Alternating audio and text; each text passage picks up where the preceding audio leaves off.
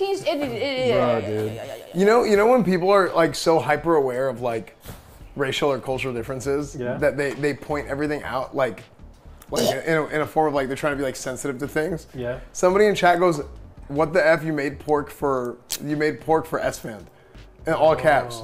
I'm not Muslim, so you just assume because I'm brown. So it's like you're trying to not racist. be. Yeah, you're the racist. He was trying to be not racist, and now he's racist. Yeah, it's like the Michael Scott thing. That's why everyone should just shut the fuck up. Yeah, exactly. Who cares? Unless someone openly states that they're offended, do not get offended by someone else ever. You know.